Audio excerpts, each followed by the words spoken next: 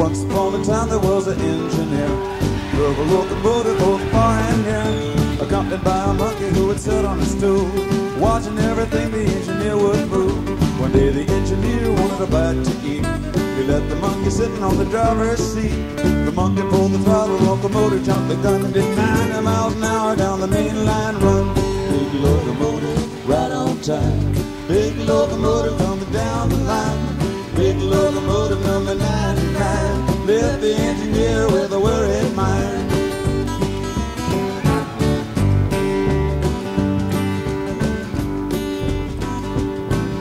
The engineer called up the dispatcher on the phone, told him all about his locomotive was gone. Get on the wires which operated it right, because the monkey's got the main line sewed up tight.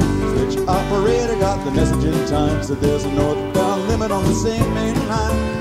Open up the switch and go 11 through the hole, cause the monkey's got the locomotive under control. Big locomotive, right on time. Big locomotive